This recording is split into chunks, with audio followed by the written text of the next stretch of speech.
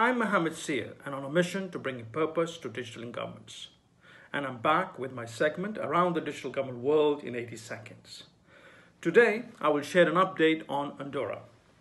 Transformation of both the government's administrative procedures and the private sector are two of the government's most important actions set out in the government's Digital Transformation Program Roadmap named H23. Andorra's digital transformation project contains strategic lines that are to guide both the public and the private sectors in advancing towards digitization over the next 3 to 4 years.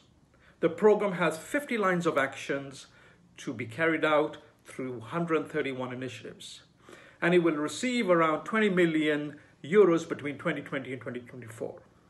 That's all for now. I'll be back next week with an update from another country. Till then, stay safe, stay healthy, and don't forget to subscribe to GovTalk Global.